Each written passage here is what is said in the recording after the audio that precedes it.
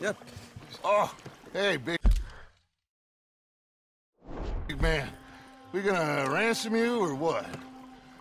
You're pathetic. Well, I am. Because from where I'm sitting, you're the one deserving of pity, my friend.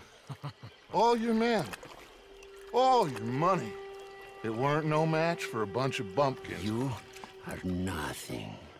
You do nothing. You mean nothing. You stand for nothing. Me, I run a city. And when the law catch up to you, you will die like nothing. I am this country. You are what people are running from. I possess things that you will never understand. You don't even possess your own men. $1,000 to the man who kills him and sets me free. What are you gonna say now? They are even bigger fools than you. No doubt. The law will find you. Already, the dogs are on the way. Oh, yeah. Oh, you're right. You are so right. They are good at smelling filth, huh? So filth has got to be disposed of. Our friends the Pinkertons are gonna come and rescue you, you repulsive little maggot.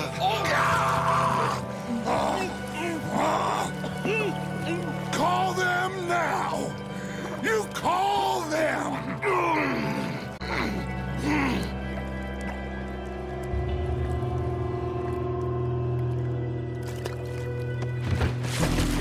Jesus. Part of your philosophy books cover feeding a fella to a goddamn alligator, Dutch. The part that covers weakness. That part.